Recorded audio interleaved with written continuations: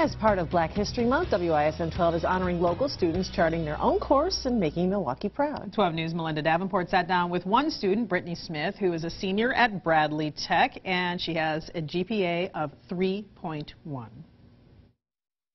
After I graduate, I plan on attending Mount University, and I plan on majoring in business entrepreneurship. I want to own my own business. I mean, just to say that, oh, I have my own business, you want to stop by, you know, it sounds great to me.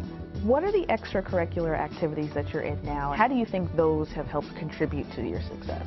Mostly my job that I have at the airport. What do you do at the airport? I help the elderly to teach them to be professionalism, and that's something that I will need if I own my own business one day. What advice do you have to other high schoolers? What do you say to them? I will tell you to always ask questions, because there's never a dumb question. Just if you don't ask it, it's dumb.